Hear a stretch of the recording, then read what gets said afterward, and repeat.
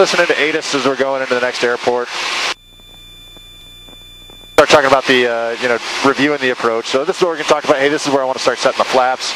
This is where things need to be. Let's see. Oh, yeah, what are we doing for dinner tonight? I don't know. Probably focus on landing. Okay, this airplane, this one's a little bit bent, so the right wing tends to drop off in the flare a little bit. Make sure you're heading, paying attention to that. Oh, hey, what's the airspeed? There's an upset. Upset? All right. That was the upset right there? Yeah, so upset can be completely inappropriate airspeed for the regime of flight, right? Yeah. So if we're still at 4,500 feet approaching the airport, 80 knots ain't where we want to be. Nope.